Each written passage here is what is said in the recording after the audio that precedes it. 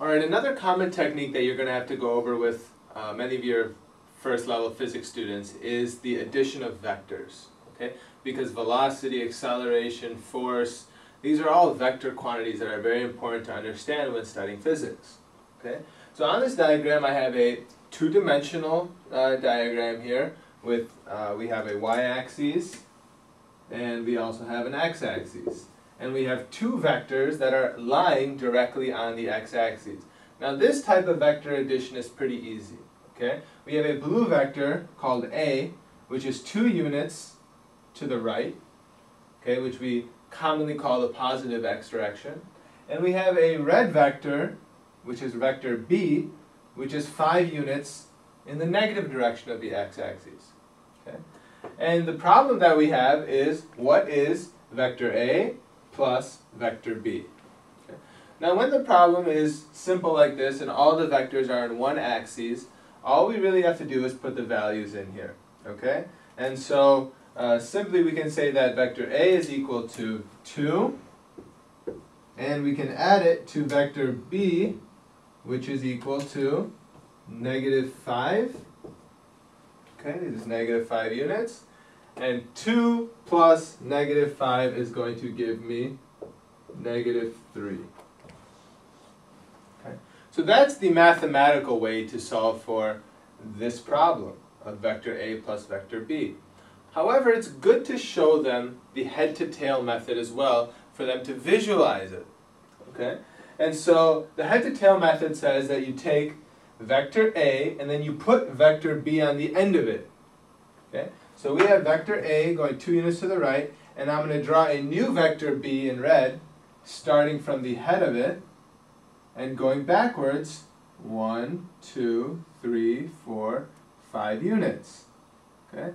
And so as I do the head-to-tail unit, I can see that my end point here is at negative 1, negative 2, and negative 3 on the x-axis. Okay? So whether if we just did a substitution for our units, for our values, or if we use the head-to-tail method, we should still get the same answer, that vector A plus vector B is negative 3. Now we're going to see when things are a little bit more difficult and when the vectors are both, they both have x components and y components, and what we have to do to solve for those problems. Okay, now this is a little bit more of a complicated situation. Okay, we have vector A, which is projected in the positive quadrant, and it is composed of both an x component and a y component. And we also have the same thing for B, which is in the fourth quadrant, which is 6 units long and is projected at 30 degrees below the horizontal. Okay? Now the problem here is we cannot just add vector A plus vector B and get a value of 10. Okay, that would be an incorrect mathematical usage of these vectors. What we have to do is we need to break each one into an x component and a y component using the previously documented strategy of SOHCAHTOA. Okay? So this is going to be integrating a couple ideas together and showing you a proper way to show your students how to approach this information. Okay, so the first step I like to do is I like to drop a dotted line from vector A to the x-axis. And that closes off our angles, our 60-degree angle, and provides us with a right angle. And now what we can see here is that our hypotenuse is 4, and we need to find out what the y component is and what the x component is. Okay? And so let's write that into this panel here under the A, and we'll write ax equals and ay equals. Okay? And so now we need to get values for those. Well, how are we going to get values for those? Well, we know from our previously documented technique that if we have our 60-degree angle, that the x side is adjacent to it. And we know our hypotenuse, so that can only mean that we should use our cosine function. And so we would say the cosine of 60 degrees is equal to our adjacent x all over our hypotenuse 4. So 4 cosine of 60 is equal to x, and the cosine of 60 is equal to 1/2. So 4 times 1/2 is equal to 2. So the x component of A is equal to 2 units. Now let's find out what the y component is equal to. And so what we have to do here is, again, we'll take the 60-degree angle into account, and the relationship between y and the 60-degree angle is the opposite side. And so which function are we going to want to use to talk about the opposite? Well, we should use the sine. So the sine of 60 is equal to y over the hypotenuse of 4. And so that gives me 4 sine 60 is equal to y. And the sine of 60 is root 3 over 2, which is about 0.8. So 4 times 0.8 is about 3.2. And so my ay is equal to 3.2. And you can see that both of our components, the x component is in the positive x direction, and the y component is in the positive y direction. So we'll leave my values of ax and ay as positive. Now that we've done that, let's find the values for b. Okay? B is, again, in the negative quadrant, or at least in the negative y direction. And so again, let's use a similar technique we did and draw a dotted line from the end of B to my x-axis, or my horizontal axis. And again, what I've done is I've created a right triangle here. And I know the hypotenuse is 6, and I'm again trying to find out what x is equal to and what y is equal to.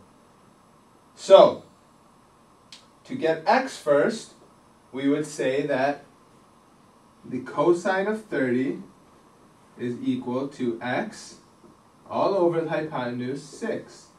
And again, doing the algebraic rearrangement, I would say 6 times the cosine of 30 is equal to x.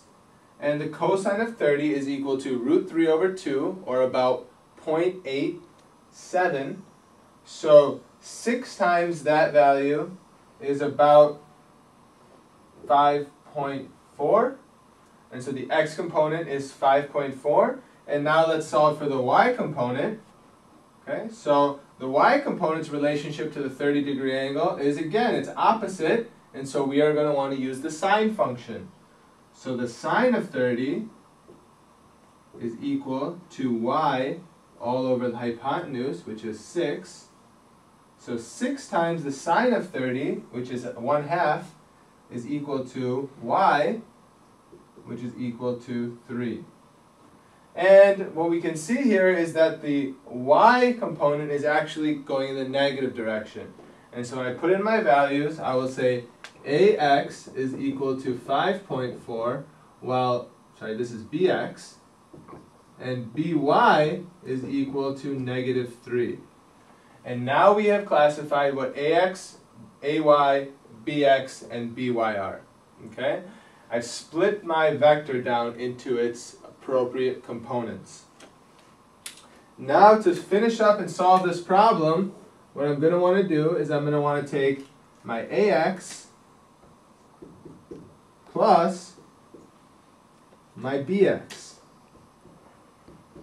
And that is going to give me a value of 2 plus 5.4, or 7.4. And I'll also do the same thing for my y components. Ay plus by is equal to 3.2 minus 3, which is going to give me 0.2. So, what this is saying is that my net vector, after I add up the components, should be 7.4 units long in the x direction and only 0.2 units long in the y direction. Okay? So what should happen here is that if I were to do the head-to-tail method and draw vector b off of the head of vector a, you can see that our net vector would be somewhere where the x component would be 7.4 units long and the y component would be only 0.2 units long.